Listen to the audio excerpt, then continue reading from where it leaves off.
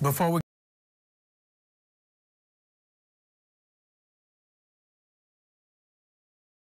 meet Alii, a 3-year-old Catahoula leopard dog mix. He's got a gorgeous black coat and those stunning golden eyes. The Hawaiian Humane Society says Alii is full of energy and is always up for an adventure.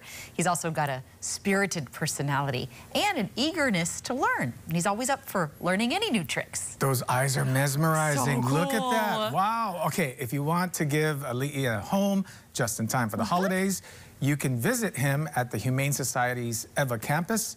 Adoption fee has been waived. What an interesting mix of a dog. I don't think I've ever even heard of that, that breed. I'm not familiar with it at all, but that is one unique and beautiful dog.